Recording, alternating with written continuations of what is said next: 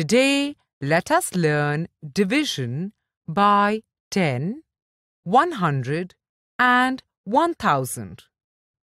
Let us begin with the division by 10. Look at the board. We have solved two examples by division method. Look at the first example.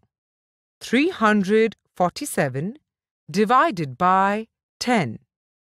Here we got the quotient as 34 and remainder as 7. Now look at the second example. 5681 divided by 10. Here we got the quotient as 568 and remainder as 1. Did you notice that when we divided both the numbers by 10, the digit in their ones place formed the remainder and the remaining digits formed the quotient? Now let us solve one more example without actual division. Find out the quotient and remainder of 468 divided by 10.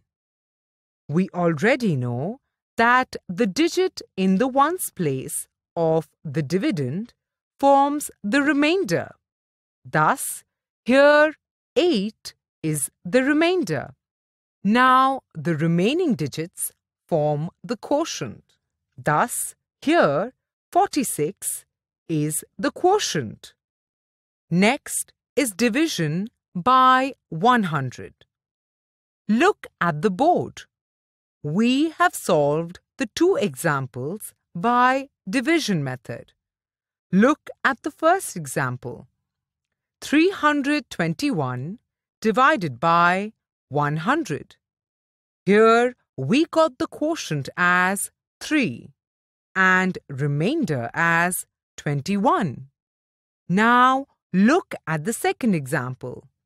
7847 divided by 100.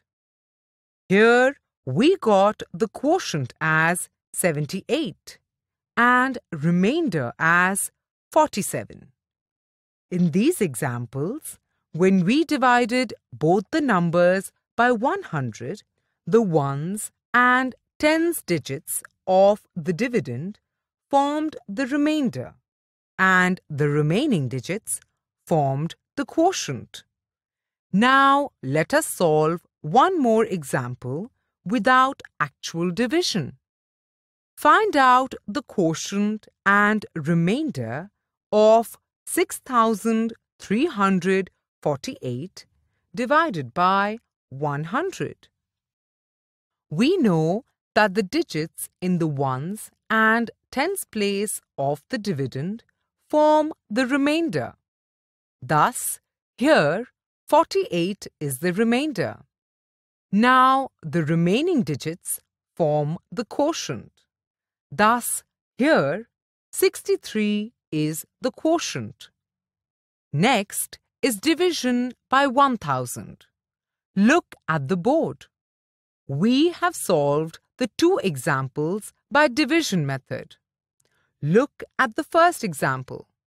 9318 divided by 1000. Here we got the quotient as 9 and remainder as 318. Now look at the second example. 19,400 divided by 1000. Here we got the quotient as 19 and remainder as 400. Here, when we divided both the numbers by 1000, the ones, tens and hundreds digits of the dividend formed the remainder and the remaining digits formed the quotient.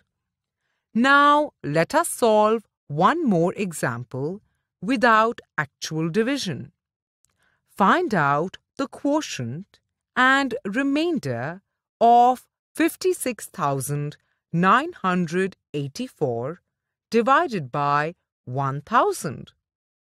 We know that the digit in the ones place, the tens place and the hundreds place of the dividend form the remainder. Thus, here 984 is the remainder and the remaining digits form the quotient. Thus, here 56 is the quotient. Wasn't it easy dividing by 10, 100 and 1000?